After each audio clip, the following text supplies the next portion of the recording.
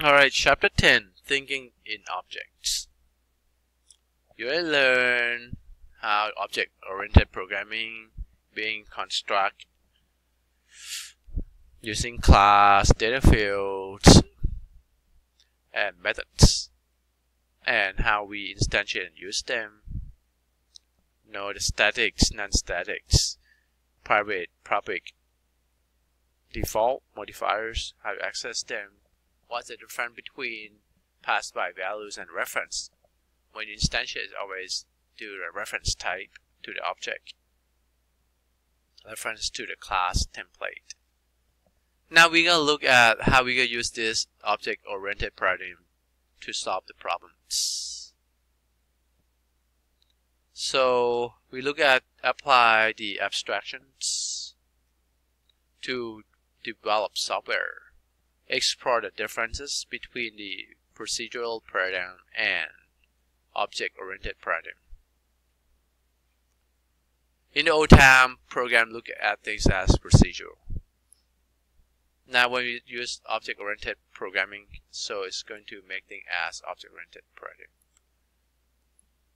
paradigm. We're going to look at relationships between classes. We're going to design program using object-oriented paradigm. Create objects from primitive values using the wrapper class. So primitive type like int, byte, short, long, float, double, char, boolean, they also have the classes for them, and we call wrapper classes.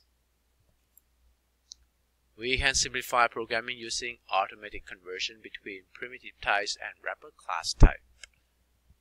You use big integer and big decimal, and we normally use them when we do currencies. We don't use double. For computing very large numbers with the arbitrary precisions. To use the string class to process immutable strings, we talk about what's immutable.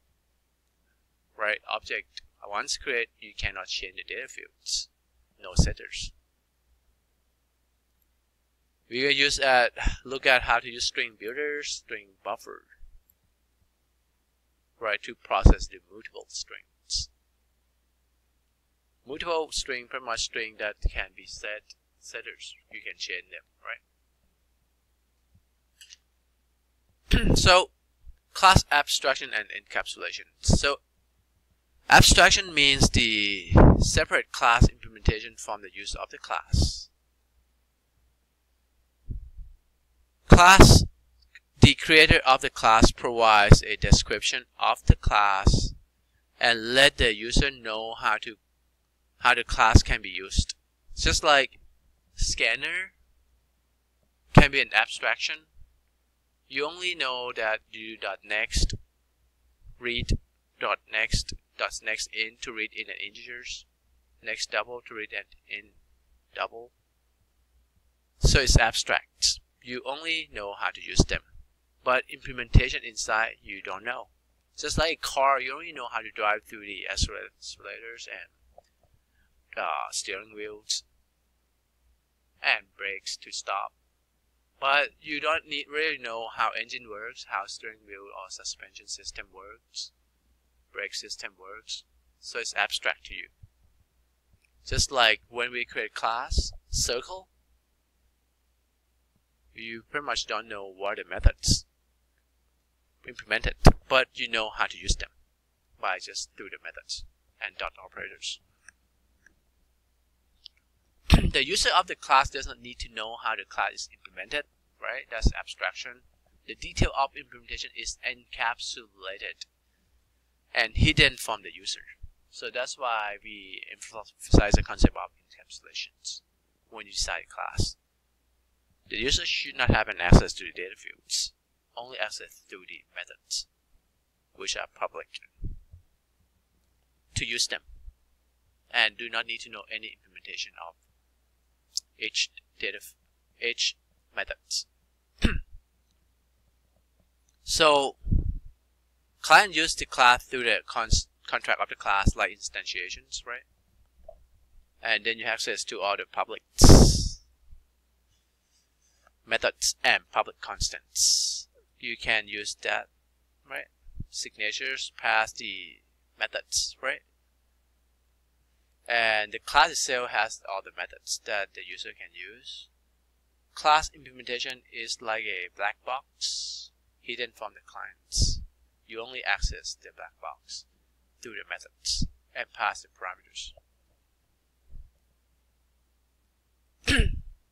So, example of the loan class. So, example, if I want you to write an application for a loan. So, designing the loan class, you start with abstraction, drawing the UML. This should have a loan, and loan should have the annual interest rate, number of years, loan amount, and loan date. So those are the data fields, and the methods. We have constructor, default constructor, and constructor that you can set all the data fields, pass the parameters through the signatures of the methods constructor.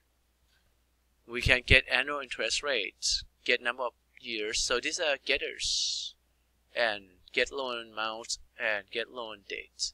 So getter is another name is assessors. And we can set them, set annual interest rate, set number of years, set loan amount. So these are setters. So setters, another name is mutator.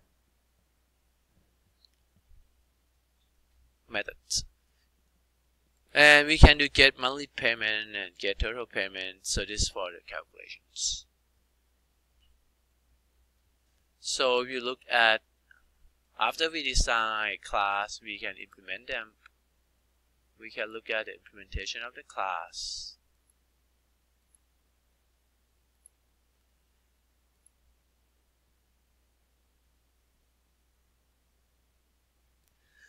Object-oriented thinking.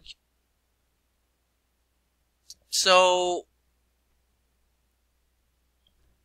in the previous chapter, we already learned the basic of loops, methods, arrays. So the study of these techniques will be a foundation of object-oriented programming. So classes provide more flexibility and modularity for building reusable software. So this section improved the solution for a problem introduced in Chapter 3 using the object-oriented approach. From the improvements, you will gain the insight on the differences between the procedural programming and object-oriented programming, and see the benefit of developing reusable code using an objects and classes. This is an example, the BMI class. So we have the name, age, wage, and height. Those are the data fields. Right? The get methods for this data field, like get BMI, get status, are provided in the class, and they're public. Data fields are private. Okay. So we have more, but we're not going to include everything in here. And we have two constructors. You may review the code later, right? Object composition. Composition is actually a special case of the aggregation relationship. Aggregation models has a relationship. Represents an ownership relationship between two objects. The owner object is called an aggregating object, and its class an aggregating class. The subject object is called an aggregated object, and its class an aggregated class. So by looking at this relationship, we create a class named student to represent an object of student. So this is for an application to use in the school environments. And we create a course class to represent an object of course. And we know that student going to take course, right? We create a class named faculty to represent an object of teacher. So faculty is going to teach course.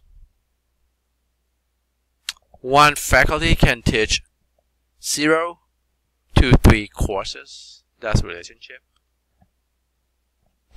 One course can have at least 5 to 60 students.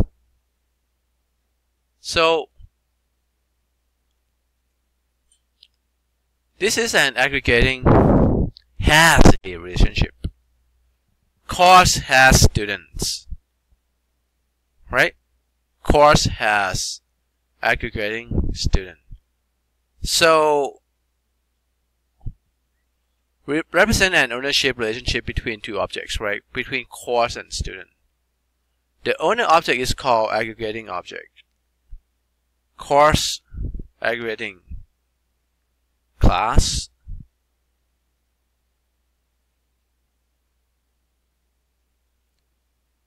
The subject object is called an aggregated object.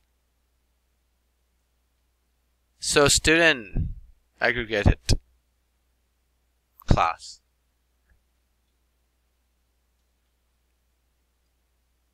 Course has teacher or faculty, right? Aggregating subject. Aggregating object, course. And faculty as aggregated object.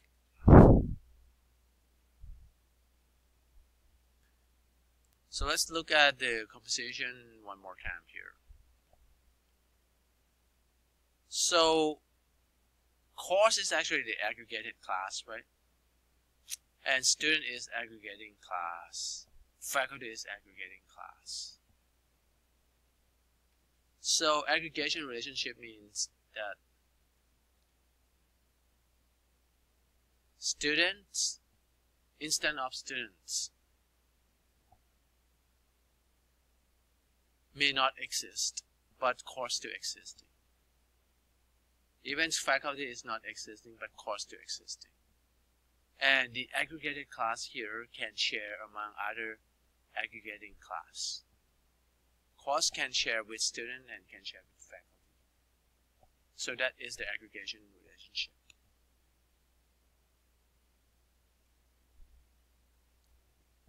But composition is, on the other hand, is different.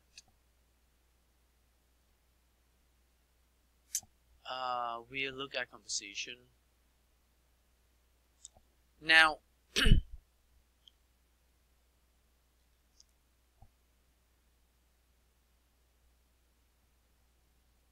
class representation. Let's look at an aggregation relationship is usually represented as a data field in the aggregating class. For example, the relationship in figure 10.6 can be represented as follows. Public class name, aggregating class, public class student, name, address, public class address, so those are aggregated class, can be part of the student, aggregating class.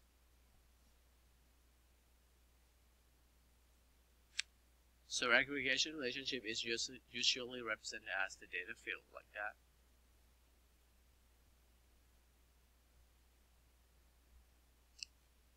Since aggregation and composition relationships are represented using classes in similar ways, many texts don't differentiate them and call both compositions. Aggregation between same class. Aggregation may exist between objects of the same class. For example, person may have a supervisor. Supervisor is an object of the same class person, which refer to the class itself, a person. So that could be aggregation relationship. What happens if a person has several supervisors?